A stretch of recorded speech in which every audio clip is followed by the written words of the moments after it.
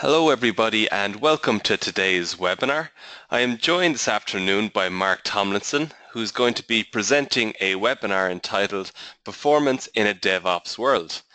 Now, Mark is a performance engineering and software testing consultant. He's also the host of the Perf Bytes podcast, and Mark has spoken at a number of testing conferences, including the Software Test Professionals Conference, the STAR East, STAR West, Test Bash, and Cast. So we're delighted he's agreed to come along today to present for you guys.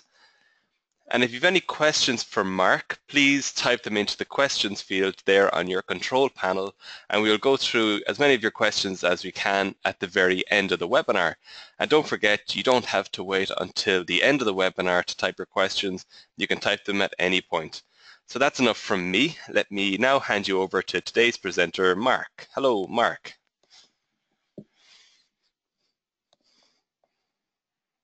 We go. Derry, can you hear me? I can indeed. Awesome. And I think you're, let's see there. How's that? Great, we can see it. Perfect. Let's talk, yeah, thank you for having me. Let's talk about performance in this wacky new thing called the DevOps world. Are you ready, everybody? Let's go.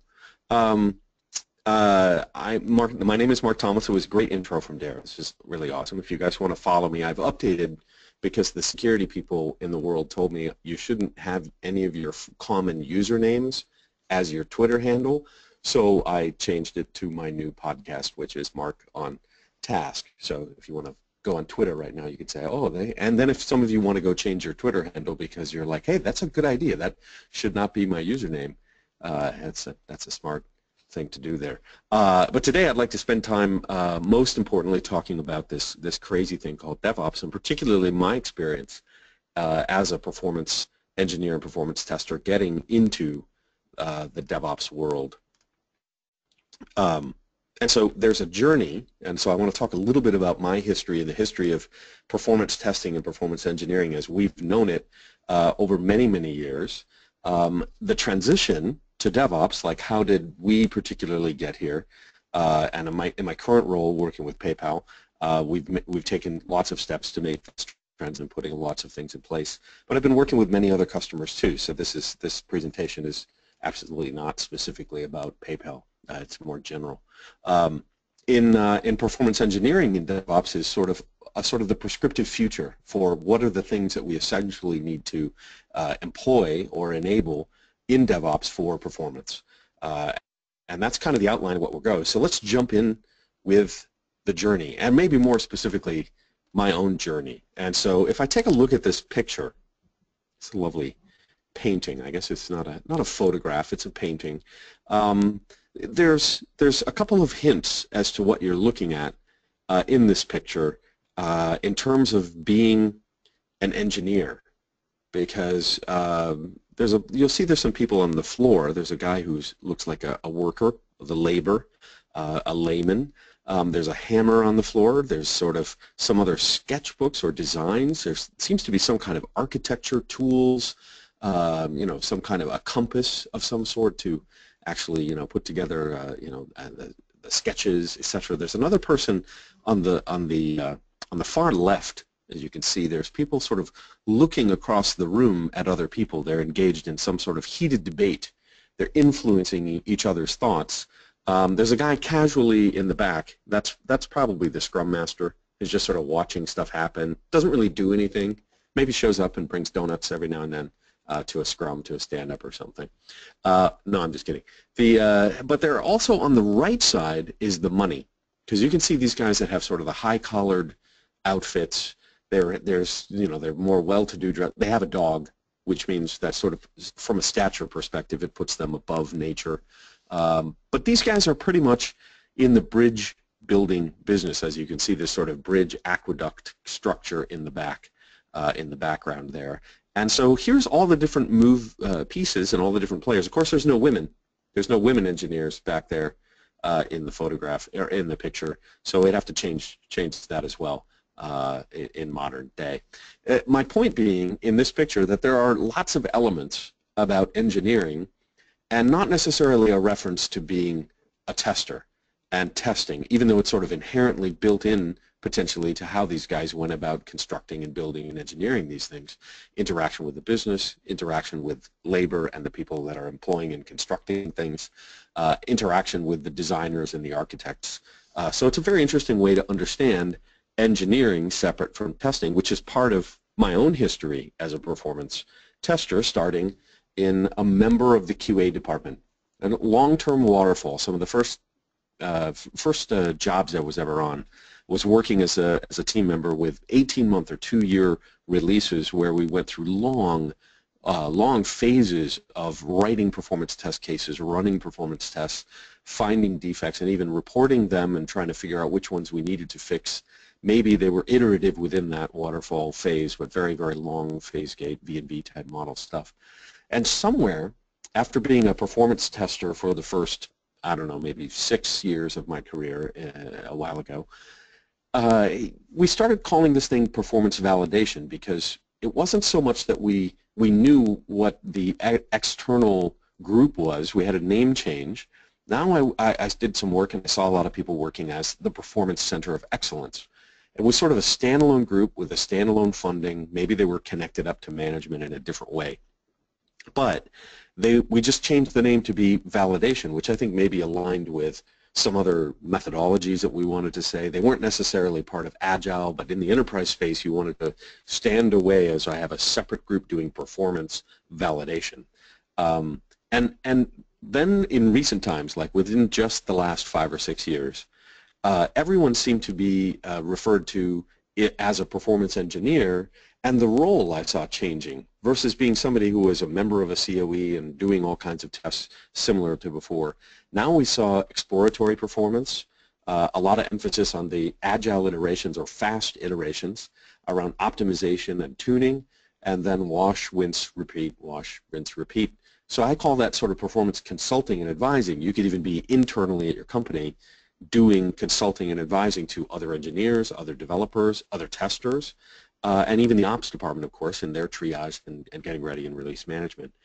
So I starting out as a load tester, then living in this era of sort of enterprise performance validation, and now sort of operating as an internal or even external consultant or advisor around performance is kind of the history that I've experienced or witnessed other people go through. But when it comes to calling yourself an engineer, I had an interesting experience on a call with Jim Duggan as a Gartner analyst years ago, and I have to say I'm paraphrasing. I know I put this in quotes, but I think it's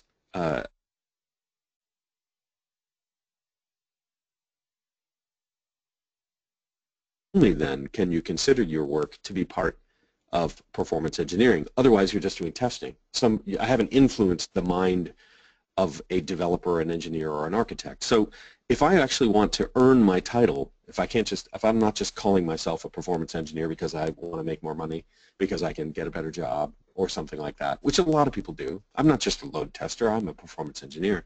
Then it changes your thinking, it changes your world, because first of all, you need to know enough about how a system can be modeled before any code is written. So how can you test the idea of performance and throughput and capacity without actually having any code really written? Say it's a brand new app. And if you're focused on running scripts and validating load, you're really just being a tester. In this case, you would need to understand architecture and get things running. You obviously need to test that model or the idea for performance risk, because you're sort of imbibing this idea that the code shouldn't be written a certain way because it may not perform. So risk becomes inherently part of your proactive modeling and understanding as a performance engineer. Of course, all the other things that follow from that are, if I really want to understand the model, I need to understand the big picture in order to write small components of code. Now, the developer might be understanding small components of code, so I'm influencing their thoughts as a performance engineer. But to be honest, if I'm really working with architects and developers, I'm having to learn some of these small components of code anyway. It's a collaborative approach. If we're going to influence the minds of developers or system architects before they write code, well, we better hang out with them. We better get to know them. We better spend a lot of time sort of infecting their brains with the ideas of performance, capacity, throughput, all these kinds of things.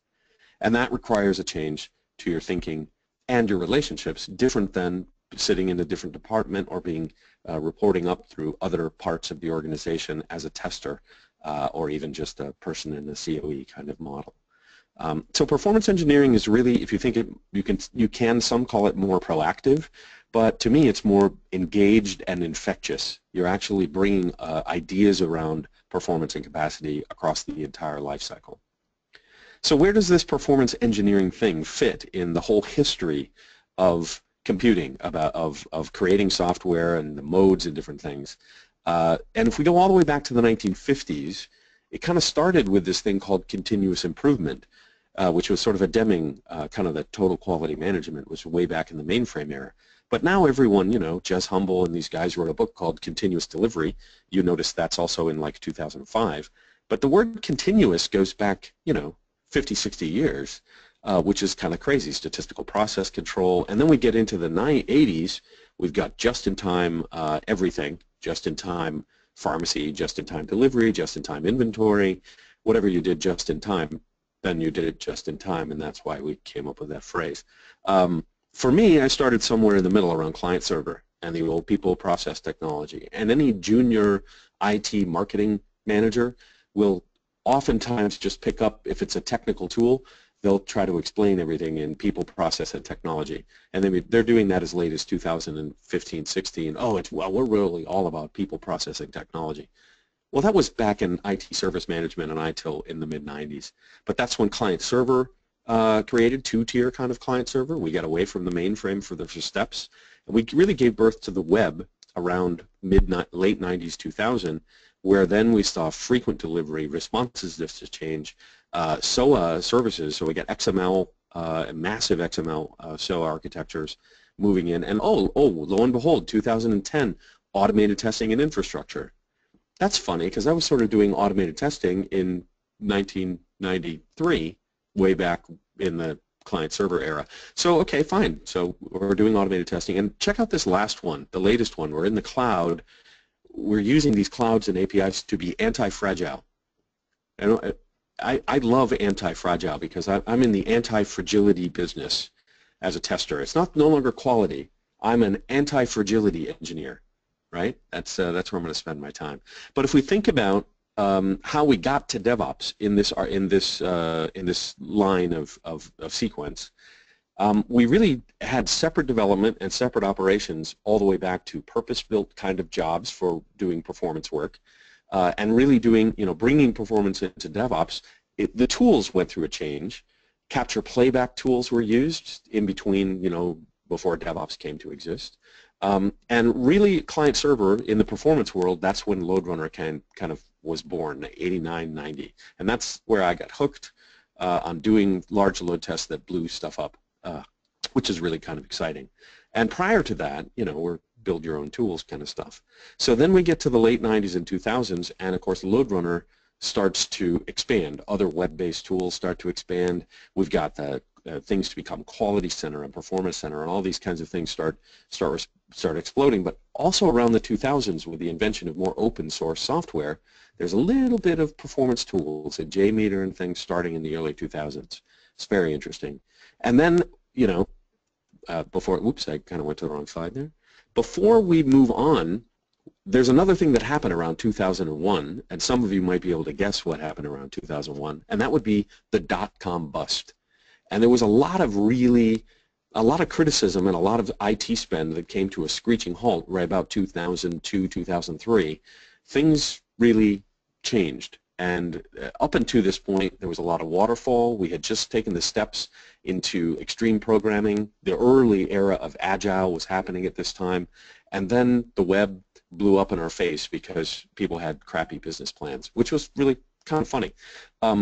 So this historic value of performance had been going since the 1950s. And we kept doing it that way because, well, a couple of things. One, technology was relegated to a basement of geeks mostly running reports. You're running on a mainframe. Client server, you maybe have some data entry and you start seeing that, but for the most part, big business value for client server really came out of still running huge reports on the back end of systems so that you could make financial forecasting, so that you could do all sorts of interesting. Most of the systems along this were all closed. Like we just saw the tip of the iceberg on open source happening, and compiled delivery mechanisms were really ruled the day, because things were closed. If you wanted to change and fix a bug, it took a heck of a lot of heavy lifting just to get a fix out to production. So there were really, really big, unchangeable releases that thus had very big risks. If the cost of a bug, if you remember those curves from Gartner, where if you can fix it before production, it's way cheaper than trying to fix a failure or a bug that was enormous in production. And we used that model through this entire time frame in order to prove the worth of quality, the value of working early and shifting left before we even called it that. The other thing that was interesting, in the corner office, our executives that were controlling the spend were very insecure about technology, because it was all very big risk, very big releases, and they would spend a large amount of money to make sure that IT was working properly. They also, a lot of companies didn't even have really serious cutting-edge IT. They didn't have a website. They didn't have these new apps. There was no mobile, no cloud. So it was a real competitive differentiator up until about 2003, as the web kind of took its first gasp, and we didn't know what was going to happen. And that really indicated the transition that we started as an industry with the ingredients to get to DevOps. And that transition, I think, has one first starting point, which was about May 2003, this fantastic criticism from Nicholas Carr of our industry, basically stating that if every company has IT, then IT really doesn't matter, because it's no longer a competitive differentiator. Everyone's got some SAP running, everyone's got a little website running, everyone's got this running. There are and of course Nick, being the visionary he was, that's sarcasm. He was basically stating that, hey, who cares about IT? I'm going to give you carte blanche, Mr. or Ms. Corner Office Executive CFO. I'm going to give you carte blanche permission to start cutting costs in IT. Cut your software costs, consolidate these things. You shouldn't, it's not really changing your company. Let's just make this, just start cutting those costs, because that's how you're going to be really competitive, is to just come out of this crash of the dot-comness and cut all this IT spending. So IT, for all practical purposes in 2003, was dead, and of course everybody moved on to a housing bubble about that time, and we know how well that worked out, at least in America.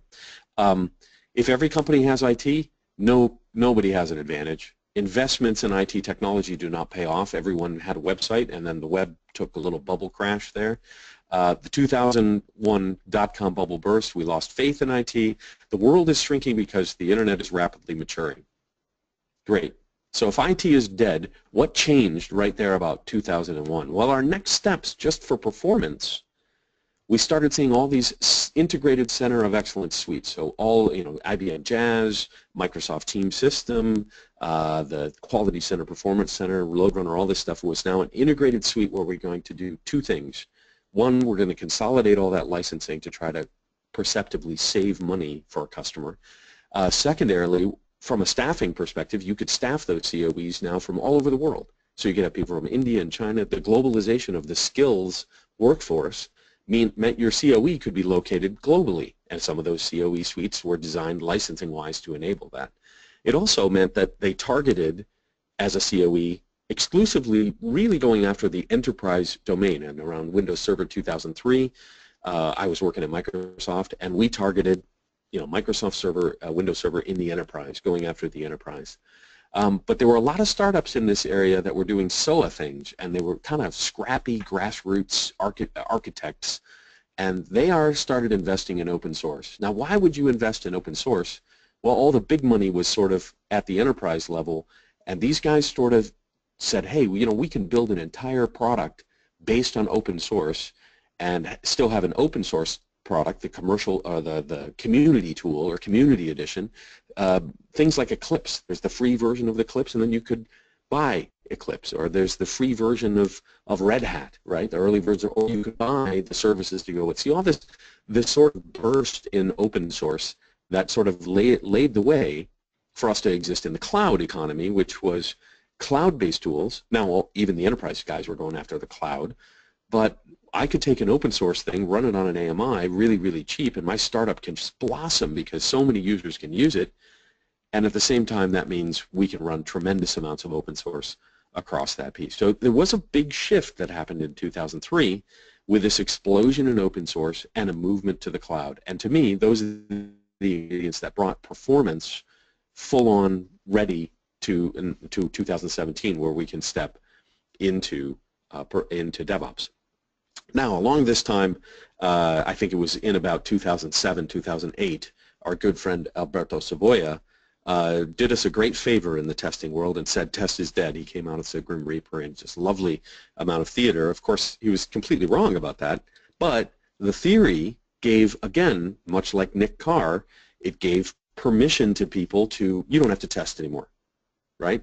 So test is dead. Testing has failed and died for whatever reason, and I didn't agree with it. And of course, DevOps is now the natural outcome after the death of testing. So we all freaked out that test is dead, and then things started to get really weird. We didn't even coin the DevOps stuff. In 2000, I'd say 2009, 2010 was really, we saw DevOps showing up in the marketing department. And things really started to get weird because we started changing all the names, and we had to disguise ourselves as testers, because if we use the test word, we're out of business. We don't have testers. There's no test in DevOps. There's no biz in DevOps. There's no security. There's nothing. There's just dev. There's just ops. So you better get hip with your language. So we stopped using the T word for tests, and we just talk about experiments. Defects are now feedback. Nice soft language. Defects sound so negative, don't they? There's something defective with you. So let's just try and experiment, and maybe we'll pass, maybe we'll fail. Who knows? But it's so fun to do experiments and feedback. Performance testing, load tests. We're going to call them game day exercises, and we're going to do a spike. We're not going to say, I can't use the T word. We're going to do a game day exercise where we have in 30 seconds ramp up to 10,000 users, and we're going to sustain that. And they go, oh yeah, that's a great game day exercise. How did you learn to do that? And I said, well, it's called a spike test, and I've been doing it for 25 years. How are you today? And they're like, oh, that's a game day exercise. We don't do tests. We do game day exercises. Requirements are now experiments. What kind of experience does my end user want to have? Or in a story, agile story, you would actually describe the experience in detail in form. But it's no longer a requirement of the system. It's something we desire to have of the system as an experience. Scripts are now called automation. Metrics are now called analytics, because that sounds smarter. Sounds more academic, right? I can charge more as a consultant if we're going to do some analytics. No, what are you coming up with? Business metrics. Same thing. Quality, as we know now, is anti-fragile, and a machine is now a virtual machine. It's not the same. If I say, well, can you give me access to the resources on the machine? What's a machine? Our machines are virtual. Well, you know, does your machine have a CPU, a disk, memory, network? Yes, but it's not a machine. It's a virtual machine. I'm like, okay, whatever you want to call it a virtual machine. I got to get used to that because they're spinning up in the cloud everywhere. A lot of things changed in our tools. First of all, if you're going to do automation now, your tool is going to be some kind of vegetable name. Cucumber, lettuce, pickle, tomato, with some mayonnaise and a special sauce. I mean, you could do a turkey burger, veggie burger. I think we need some new tools. Maybe we go down the meats route, you know, different kinds of meats, ham, pork, you know, that would be kind of good. There is a tremendous number of testing tools that are now blossoming in the open source world, so much so that the commercial tools are even supporting integrations like you would see with LoadRunner supporting JMeter, SOSTA supporting JMeter, with Cloud Test and some other pieces, and these cloud vendors that are actually using the open source quite well to fuel their commercial endeavors. Profiler, which we used to have for years all the way back to, you know, really, really early, any kind of code you could profile. Now we'd call them diagnostics. I'd even say we get away from diagnostics and we go into monitoring is now performance management and or digital performance management, which is really a digital performance excellence kind of thing. Logging, really popular, made popular now by Splunk and other Elasticsearch kind of elk stack kind of capabilities. We heard this old phrase, real user monitoring. So we're not actually going to synthetically test the site. We're going to use RUM, real user monitoring. Your bug tracker is now going into Jira or open up a ticket. We no longer have a separate good old, you know, a bug tracking kind of thing as a separate sector. It's all integrated in these large software ALM stacks. A lot of Microsoft Windows shops started having Macs, and because they had the Linux kernel and had tremendous number of tools available for OS X that you couldn't get necessarily natively to run on Windows, so a lot of sort of shops leaning towards Agile and DevOps started running, almost the entire development staff and testing staff are running on Mac. And I saw that happen, like an explosion just within the last 6 or 8 years. Unix really didn't just the old Solaris, the old AIX, even some of the old HP UX that we had over the many, many years, have really completely moved over into Linux, now supporting OpenStack, because the cloud platforms are mostly running on Linux and OpenStack, with the exception of some specialized cloud vendors. Even Oracle's own cloud vending maybe runs on Sun. Now, to complete these weird transitions where you change all the names of everything, we may also need to change our appearances. So for people, the people working in IT were no longer the lab coat geeks in the basement. They started having beards, right? So facial hair for men, and if you're and man or woman, I'm not trying to be gender stereotyped here, but you're going to do some sort of coloring in your hair. I mean, like a swath of purple, something really hip and cool, right? I'm an old white guy, so I can say things about young people who are like, all right, you're going to have really good piercing. I see, oh, this is a DevOps team. Yeah, there's some weird piercing, maybe in the eyebrow. You got a rook in the ear, something like that. Randomly, anywhere, you'd see them all. Tattoos. I actually, to work in DevOps, that was a requirement. I went out and actually got my own tattoos, which are good. Hats are really important in the DevOps world, so you can get a non-logo, because you don't want to be sort of affiliated with a brand, but it's sort of authentic. So maybe it's an old fedora from the 1950s. It's a little hipster, the ironic hipster thing, but it seems very cool in the DevOps world. And of course, if you're in from the dev team, you're probably going to be into microbrews and making your own beers. If you're from the ops team, you're probably drinking single malt scotch and getting into all sorts of flights of strange scotch tasting things. And then I also recommend, if you want to complete the disguise, learn some kind of instrument or get into filmmaking. So something that's a little bit esoteric. Maybe it's acoustic instruments. You play a zither, or you play the banjo. Probably a lot of banjo guys in there with robust beards and facial hair. Anyway, just so everyone knows, if you walk into a DevOps shop, and this is really a true story, these things may shock you. Like, this does not look like the normal sort of geeky old IT department of the past. These are fun, cool, kind of hip people who are using technology in very hip and cool kinds of ways. So you have to get comfortable with that if you're going to make your transition into DevOps. The other thing that really happened is that things got smaller, and in particular, project timelines got shorter because we started working in Agile. We transformed out of V-model, waterfall, and moved into Agile. XP helped us get there at the beginning, but a lot of shops are doing monthly iterations, maybe 2-week sprints in a monthly iteration, and the project timelines to achieve things got smaller, which means the releases themselves were smaller because a smaller team would only work focused on getting particular features or particular stories out. So things, contrast this with my career 25 years ago, big 18-month releases, maybe even major releases only once or twice a year. For software or for whatever production systems, even back office systems would only do changes maybe once a year, once every 2 years. So these releases got really much smaller, and of course they got smaller, the features themselves got smaller, which means if less changes are being made, there's a lot less risk. So with a smaller change, you have smaller risk, and if there's smaller risk, that means you probably have smaller tests. So my value as a load tester was running these very large load tests that included all these kinds of things. And now, wow, to do a performance test, I'm really only testing a very small subset of features that are going to get released. And I need to sort of do trends on version 1, version 2, version 3 with very tight iterations in the load testing. The teams themselves got smaller. So I myself am right now the only load tester in my group, and a performance engineer in my group, helping people get on board.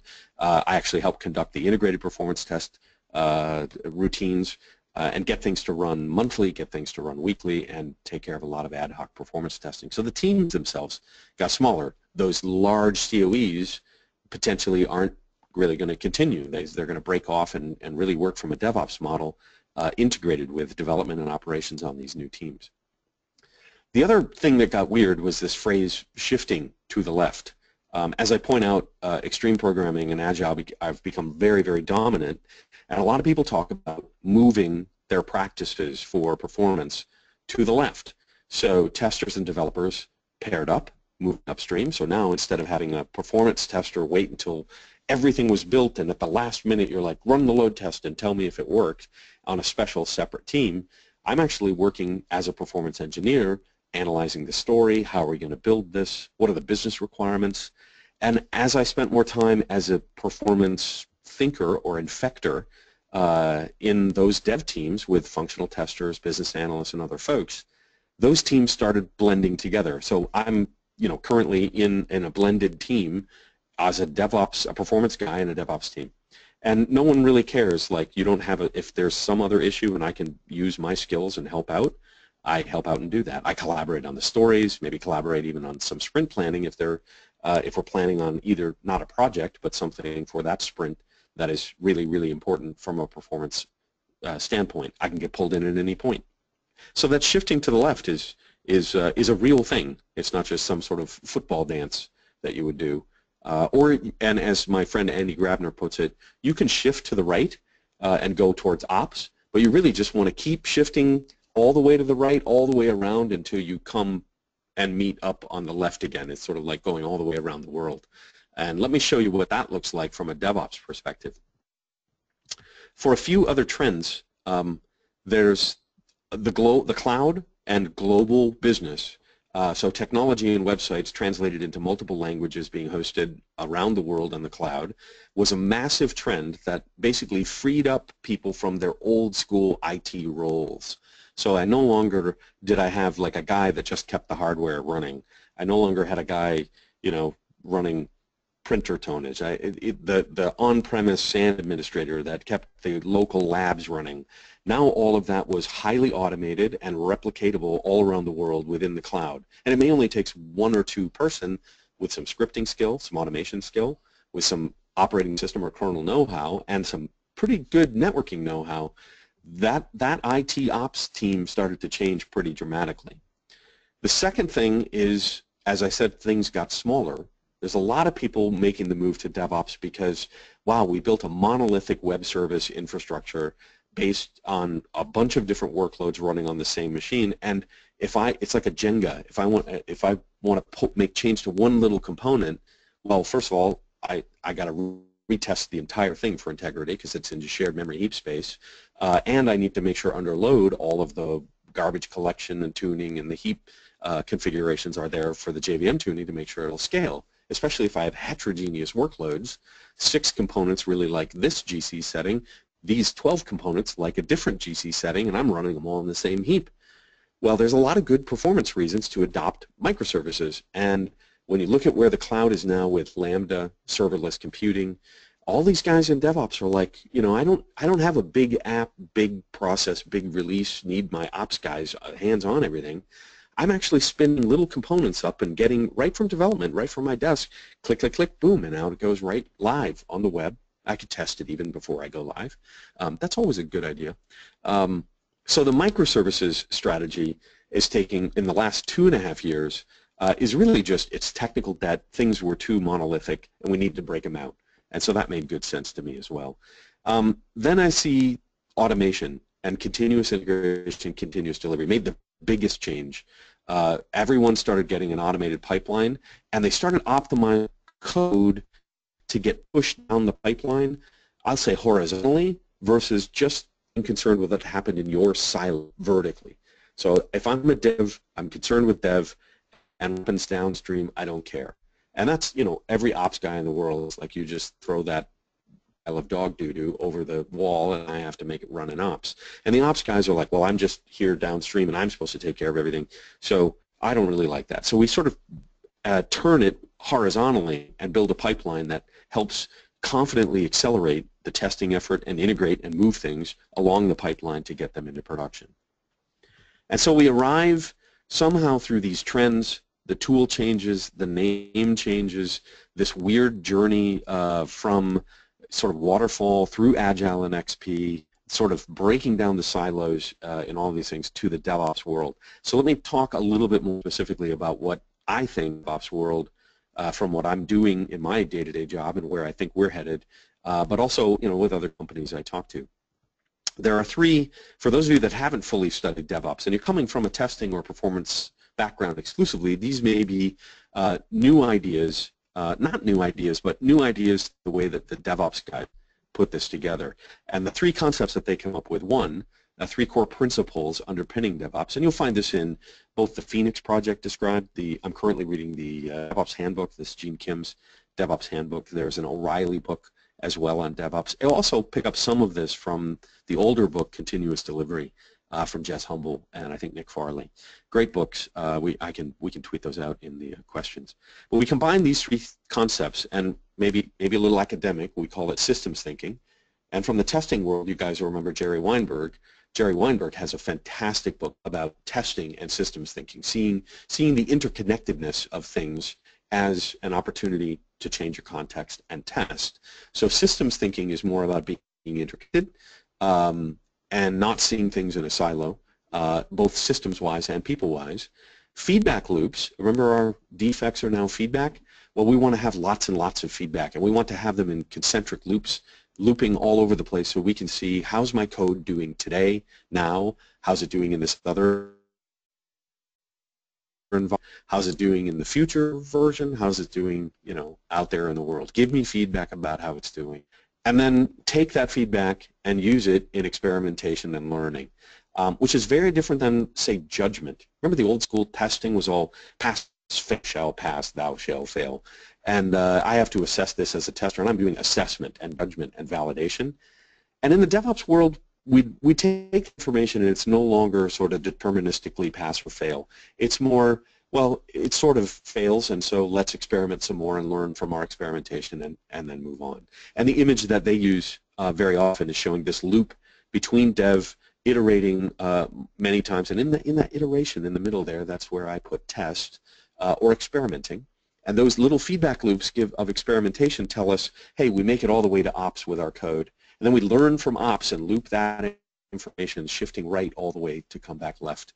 And that's sort of this image. If I put the business on one end and the customer on the other, we've got ourselves kind of a map and a model for understanding these three concepts coming from that. Now, when I think about DevOps, and particularly this flow, this idea of flow, and I have a picture of a very, very cool, fast-flowing river, and I usually ask the class, give me an idea of what are some of the things words you would use to describe this, and they use words like swift, they smooth, so there's nothing, there's no resistance or massive resistance, so things are moving very quickly, cool or cold, and they also think the water might be hot for all we know, but I think it's sort of cool. It's kind of mossy. It looks very Pacific Northwest. There's movement in the picture. It looks lush. It does not look sparse like a little river in the middle of nowhere that's just trying to hang on and provide life and water. This is in a very lush environment. So with a lot of water moving, you have an opportunity to grow a lot of plants and lovely trees. No one's ever really brought up fish.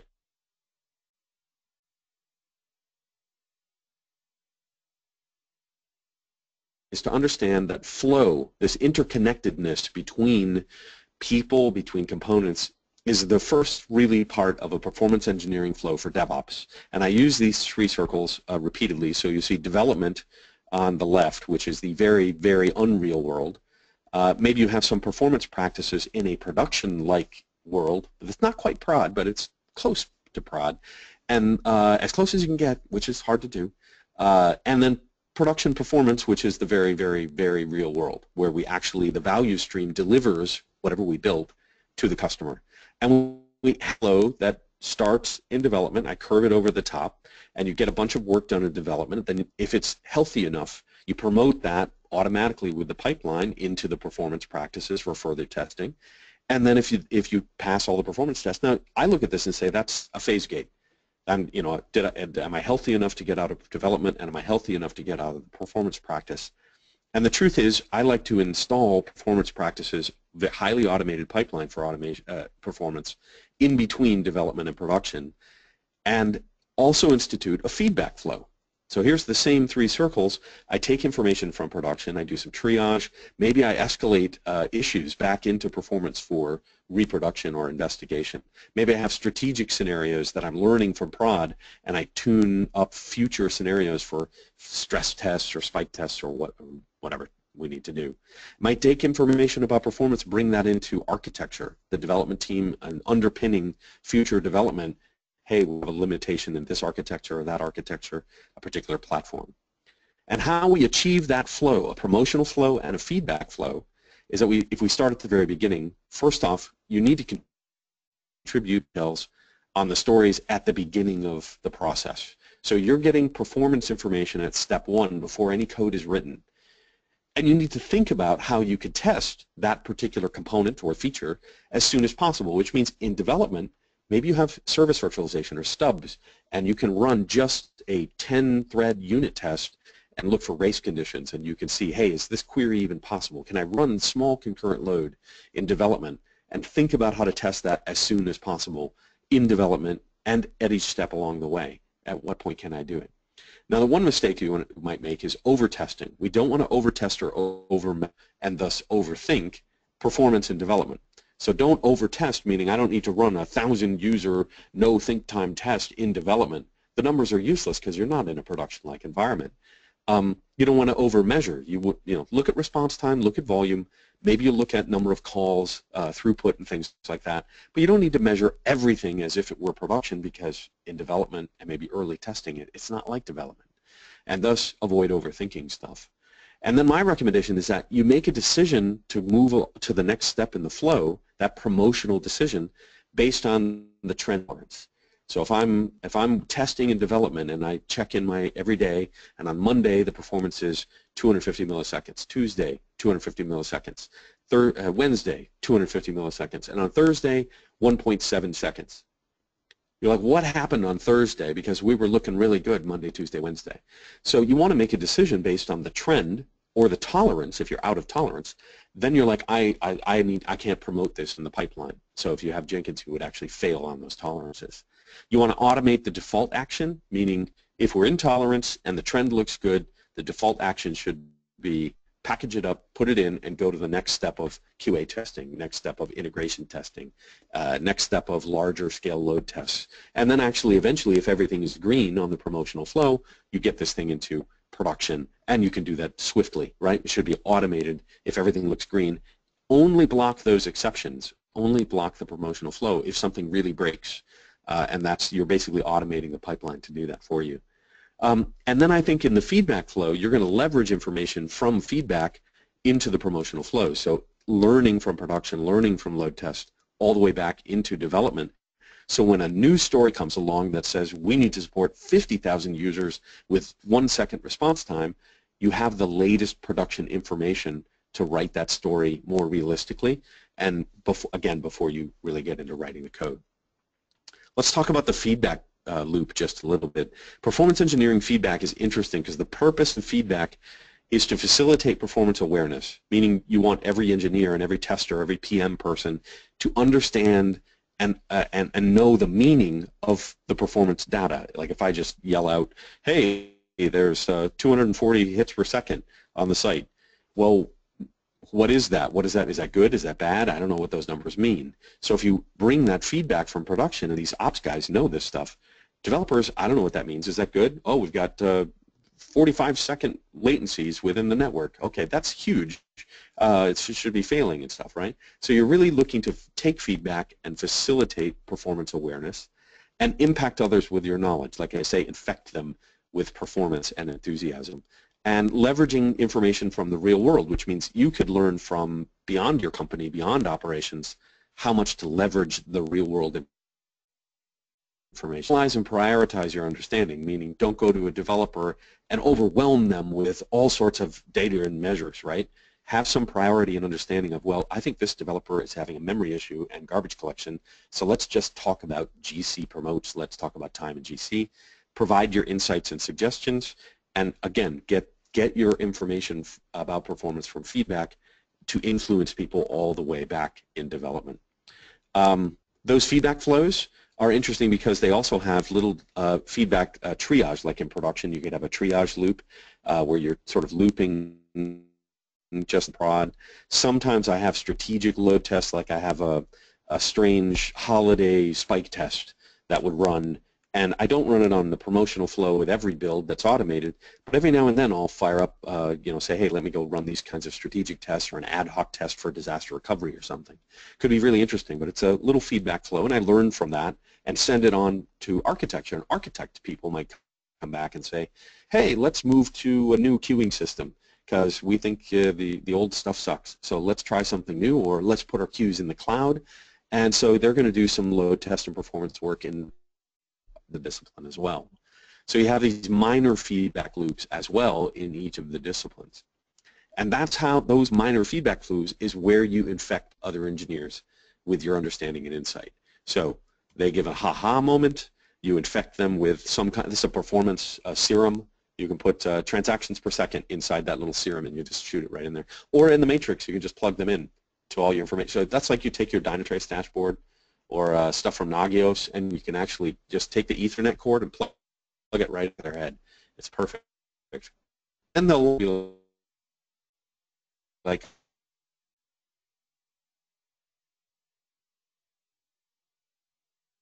again, puzzles. So he represent learning.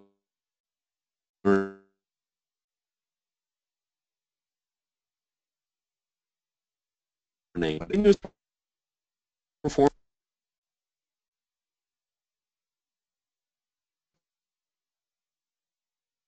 again is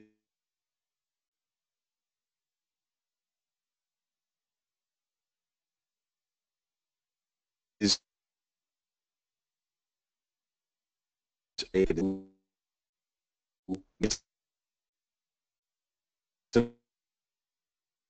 learn.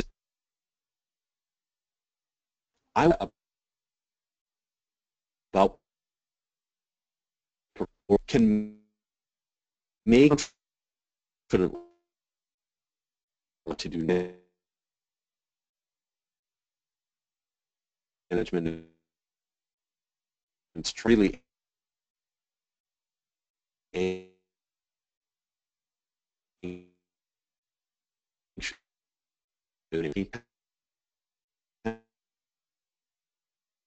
as for production 20 role making decisions along each of those flows. What we want to do with continuous performance learning is what information about performance can I provide at each of these points to help somebody learn and thus make a better decision about performance. And that's kind of how I think about continuous learning about performance spread across these promotional flows and feedback flows. Of course, there's your two lines for continuous integration, continuous delivery. The last thing I want to cover, and then we'll turn it over for some questions, is that there are a lot of people talk about automation frameworks. And so how do I automate my performance testing and get a pipeline going? Like, Mark, you're talking about this continuous performance stuff. So tell me about it. And I will say these are kind of the requirements in my head right now that I'm deciphering. One, self-service measurements. So I talk about developers running unit-level load tests like 10 threads, and every engineer should be able to build those tests, submit them, and execute them. And you might do that through a framework like Locust. You might build that in. You might have it in Team System. But ultimately, like my guys who I would love to have them do it in JMeter, but even you can just do curl. But give them a framework that allows them to build, submit, and execute a test, get the monitoring and profiling and logging. It's by default, and everyone has access to the logs. I hate when people don't have access to the monitoring because you can't do good performance work. And in this sort of development early management or early testing, those test environments may be ephemeral. They may build on the fly, build up the test data. They're very small, independent kinds of tests. But you got to have some kind of self-service measurement, and it needs to be able to be scheduled and or hooked directly to your pipeline, your Jenkins, Bamboo, Team City, whatever you have. And so that API right on the flow could fire up a test environment, and that engineer that grabs the JMeter script and it automatically runs that. Then there's a different thing I call scheduled measurements, which are not necessarily directly linked to your Jenkins pipeline or your automation pipeline for continuous integration, but it is running with its own pipeline nonstop. So let's say I have a load test that runs every other hour on the hour. And of course, developers, release managers, testers, whatever you need to do, you can push changes into the load test environment, and then it just sort of has this constant cron type schedule. I would do this in Rundeck myself.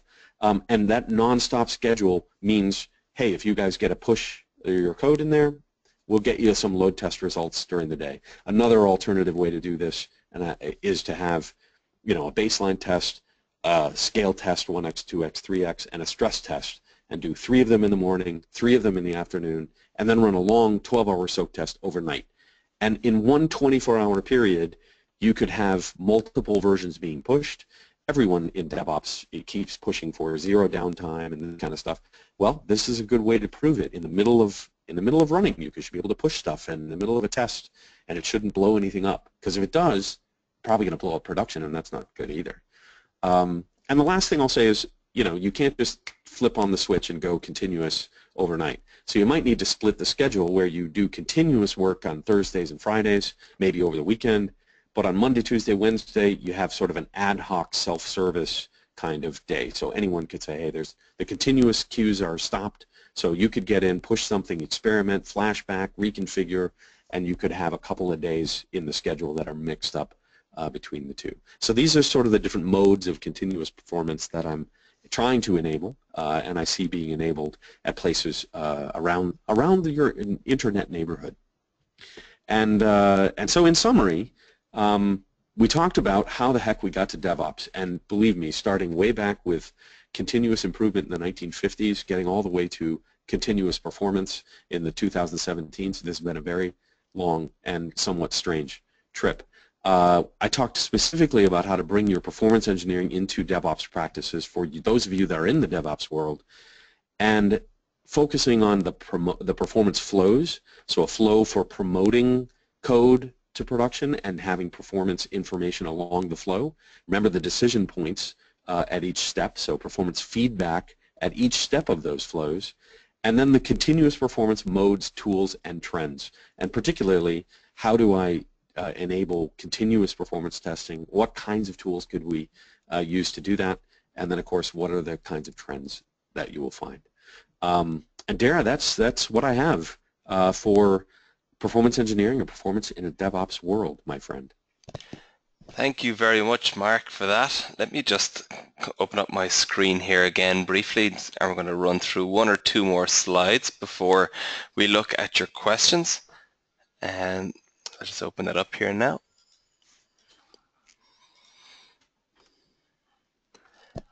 Okay, and if you have any questions for Mark, please type them now if you haven't already done so.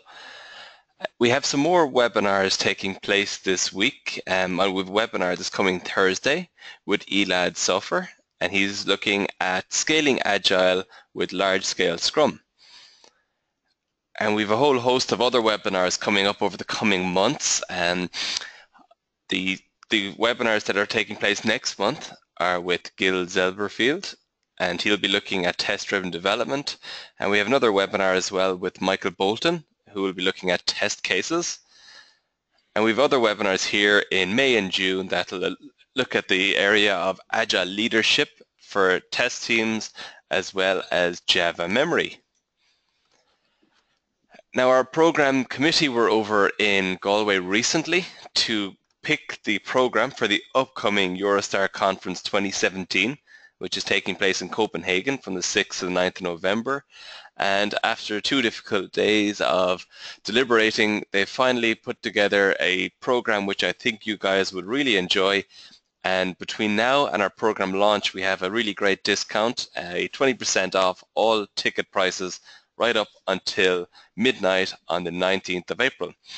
And if you want to find out more about this, just head over to the EuroSTAR website /pre-launch discount 2017. And if you can't wait until November to attend one of the EuroSTAR conferences, we've got a brand new conference which is going to be taking place in May. It's a one-day conference called EuroSTAR, which will take place in Oslo on May 11th.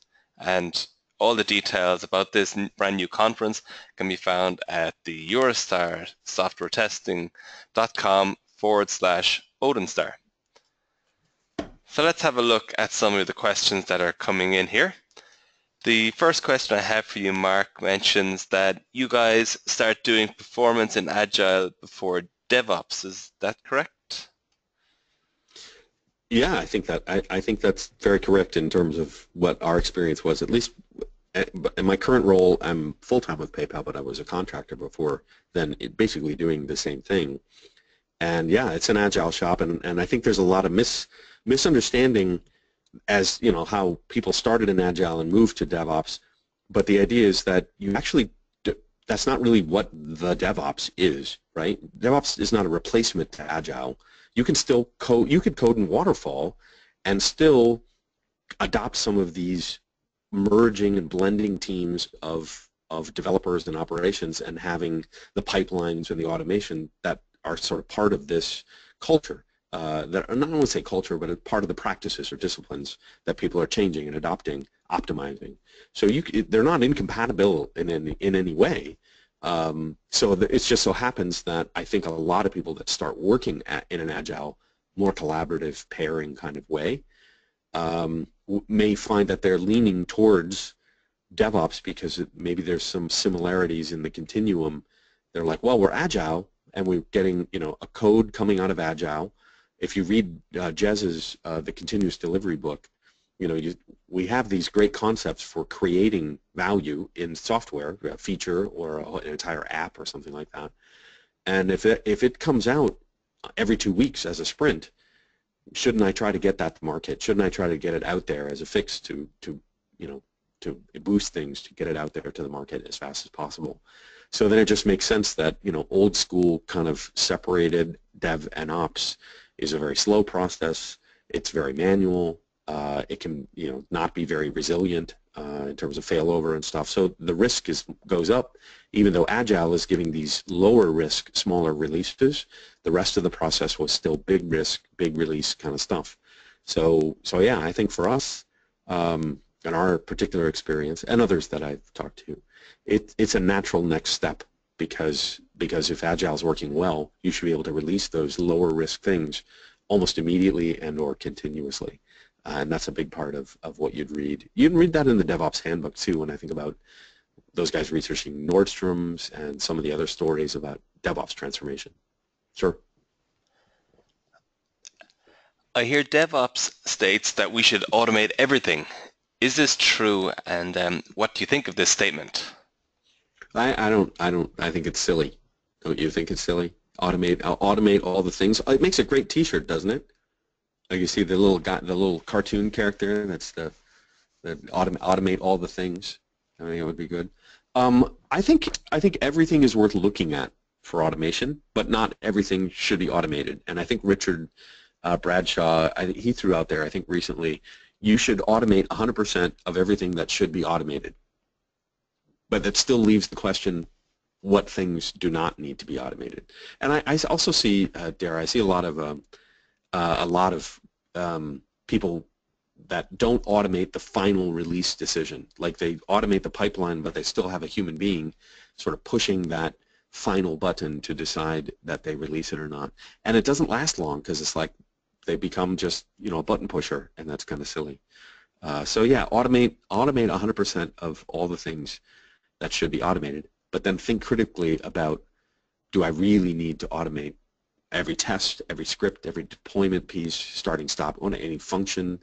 Basically, if a human being is bored and tired and fallible in doing something, consider automating it. But if a human being is creative and energized and dealing with nuances and subtlety and variation, you may not automate that because the human mind and the human brain can process that much faster. And I'll have to just take one more question here because we've gone a little bit over time. Last question I want to ask you here, Mark, is why should we do DevOps anyway? Why did you guys move to DevOps? Why did we why did we start? Why rename the team basically, pulling together dev and ops, and this. I think people, for those very reasons, if you do provide value, and I remember bringing up Nick Carr and this idea that IT was no longer differentiated, and there was a lot of cutting, and there was a lot of things happening in the enterprise space to consolidate spend and all these kinds of things. And I think we're in yet another era where it's extremely low overhead, and some people call it no ops. They get to the point where there's not really ops people anymore, but guess what? A lot of people are still doing ops. So I think it has to do with IT managers and even companies understanding that they can be really lean if they use these techniques. If they use these techniques for automation, if they use these techniques for monitoring and automated decision making, and really understanding, stuff that is totally not necessary or totally overhead to doing it. And I guess from my perspective, I think that's where, in my position, we're a small division in the greater PayPal world, and we have to run really lean, and we'll continue to run lean. It's also, I think it's also that next step, like I mentioned about Agile. I think it's the next conclusion of, if I do Agile right and I'm able to get valuable code out all the time, and I get it out more frequently, and it's stable, and it's deployable, then I need to go the next step and really make sure delivering it all the way to production, it works equally as flawlessly. And I think that's the next logical step. All right, I'm afraid we're going to have to finish up there. We've gone a little over time, and I'd really like to thank our presenter today, Mark Tomlinson, for taking time out and talking to us about performance in DevOps, and we really appreciate it. We also appreciate all of our attendees coming along today, and apologies that we can't get through all of your questions. One question that did pop up a few times was, is this webinar being recorded? And the answer is yes, we record all of our webinars, and I will send you all a link to the webinar recording shortly after this webinar ends. So thank you all, everyone, and we hope to see you at future EuroSTAR webinars.